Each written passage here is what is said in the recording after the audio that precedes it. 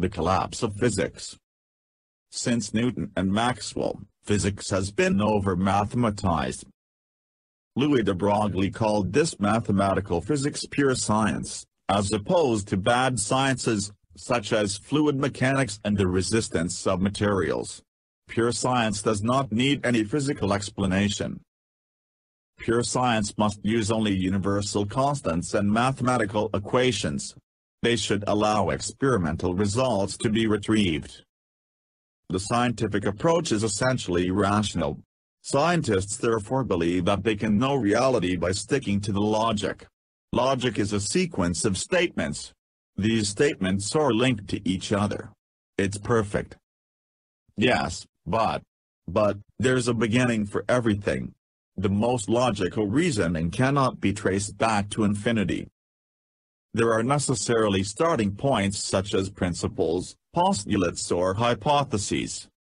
However, scientists believe that no hypotheses were necessary for the basis of physics. They are convinced that since Ørsted everything follows a perfect logic, without the slightest hiatus. Nothing can shake the pathetic faith of scientists. They damn relativistic and quantum dogmas as irrefutable truths. They have reached the summit of pure science. The magnificent pure science unfortunately has some troubles, basically experimental. Paradoxes have been multiplying for more than a century. Michelson's experiment did not yield an entirely negative result. The measurements can reach 9 kilometers per second. Miller carried out tens of thousands of measurements over months and in places far apart. Professor Relay analyzed Miller's results. He found correlations with the relative positions of the Sun, the Earth and the Moon.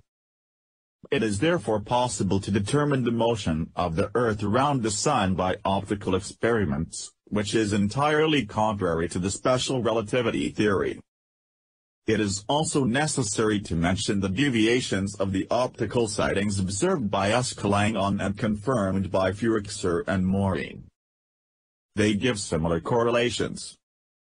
The most surprising is that mechanical experiments show the same correlations as interferometric measurements. This same Professor Allais noticed deviations of his paraconic pendulum as a function of the hour of the day.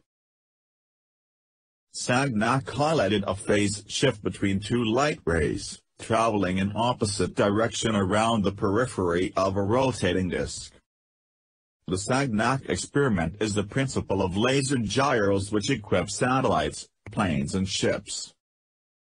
Special relativity should be able to explain Sagnac's experiment for very low rotational speeds.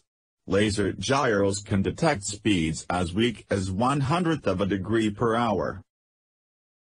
But Professor Sellery has shown that it is impossible to explain Sagnac's experiment by the theory of special relativity.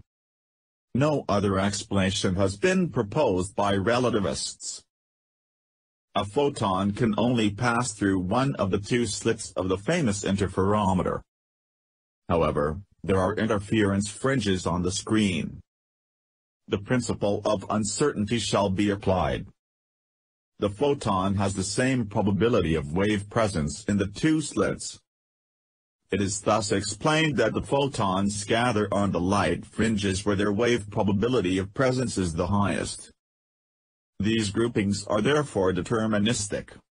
The photon belongs to the microscopic world, its presence is therefore probabilistic. But the fringes belong to the macroscopic world.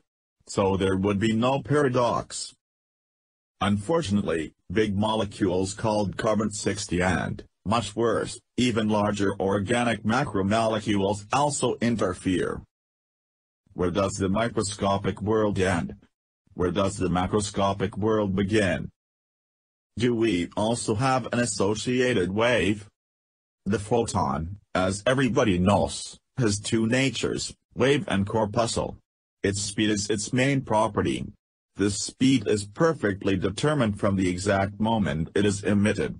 The photon therefore also has two states, deterministic and indeterministic. Several optics experiments, including those of Professor Aspect, should require information transfers faster than light. Scientists invented quantum entanglement to address this paradox. Particles and photons would carry linked information. What does that mean? The meaning doesn't matter. Scientists have long known that the beams of ions or electrons at the exit of cyclotrons have no magnetic field, although they travel at speeds of tens of thousands of kilometers per second. Scientists claim that the ion or electron beams induce currents in the metal plates of the cyclotron. These currents would generate magnetic fields which would cancel out the beam field. This staring hypothesis has never been verified experimentally or even theoretically. The magnetic fields of electric currents are attributed to the motion of electrons. This is the very foundation of Maxwell's electromagnetic theory. Scientists calculated that the speed of electrons in conductors would not exceed a few millimeters per second. But the speed has never been measured. The Maxwell-Ampere equation, the very basis of physics, is based on a quantity that has never been measured. The speeds of stars in galaxies do not conform to Kepler's laws. The gases and stars of galaxies rotate at a constant speed. Relativists invented dark matter, also called missing mass or black mass. This black mass represents 80% of the mass of galaxies. This invisible matter must be distributed homogeneously in the galaxies. Unfortunately, astronomers have discovered that the visible mass of galaxies varies with the fourth power of the rotation speed of the stars. Stacy McGaugh's imposes a correlation between black mass and visible mass.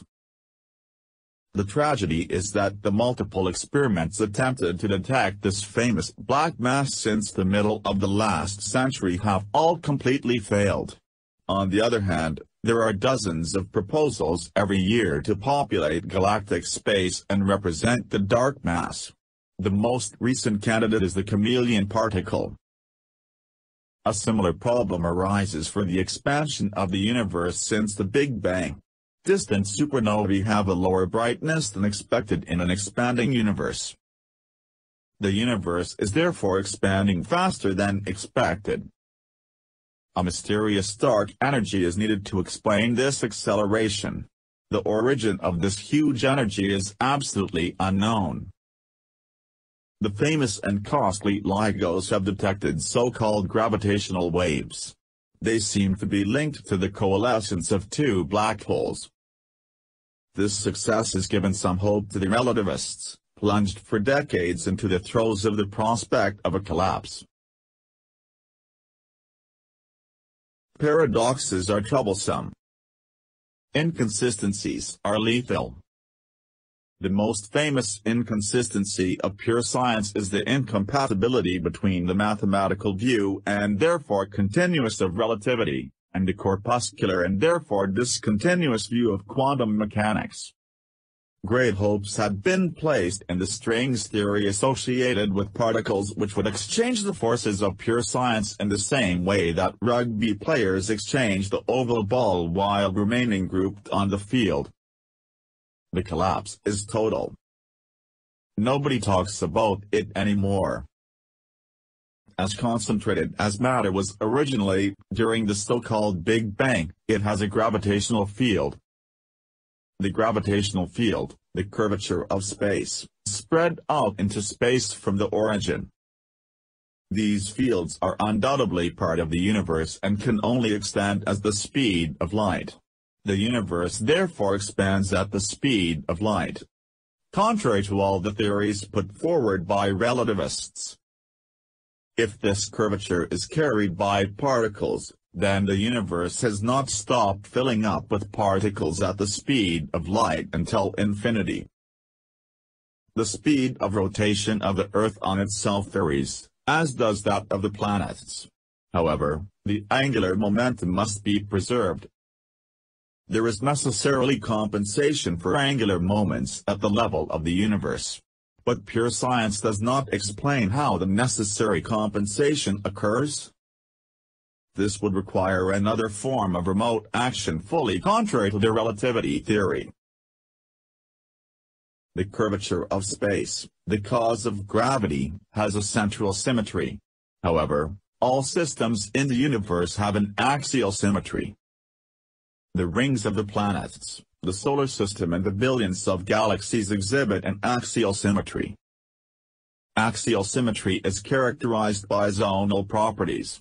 Gaseous planets have a zonal aspect. The equatorial and tropical currents of the oceans have a very pronounced zonal character. Moreover, the statistical distribution of the inclinations of comets and asteroids with respect to the equatorial plane of the Sun is essentially zonal up to about 20 degrees. The gaps in this distribution are occupied by retrograde comets. However, the axial symmetry cannot result from the central symmetry. Relativists seek to describe the evolution of the universe since the Big Bang. Everything changes, everything evolves. However, pure science is based upon an accumulation of invariants, light speed, gravitational constant, cesium frequency, Planck constant, Boltzmann constant, Coulomb constant, Avogadro number, Stefan-Boltzmann constant, Wien constant, Lossmet constant, and so on. How to reconcile the evolution of the universe with all these innumerable invariants, which would be its very foundation? The invariant source of the change? How was it possible? Why, then, such a craze for pure science? Why such obstinacy in concealing paradoxes and inconsistencies? A theory inspired by Hegel still reigns. Scientists believe that the quantitative accumulation of paradoxes will lead them to the qualitative leap of scientific knowledge. The Great Leap Forward.